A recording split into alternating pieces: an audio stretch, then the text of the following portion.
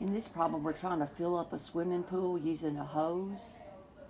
And it takes 20 minutes to fill a swimming pool if a large hose. So I've got a large one, and that's going to be 20.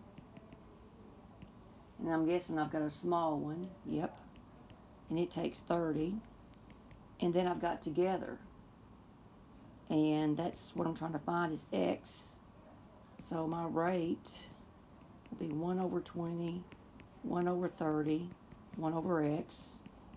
So 1 over 20 plus 1 over 30 equals 1 over x.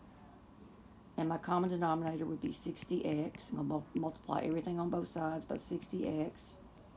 And that gives me 30x plus, wait, that gives me 3. Let me erase that.